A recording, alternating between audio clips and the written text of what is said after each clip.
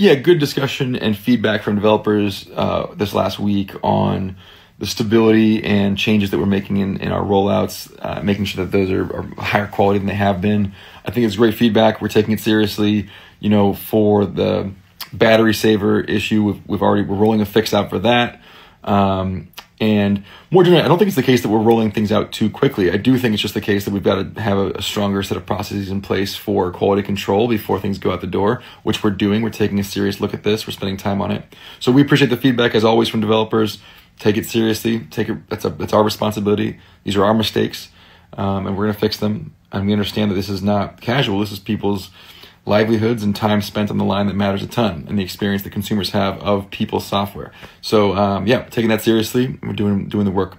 I think staggering things helps, because staggering things actually helps us identify regressions sooner.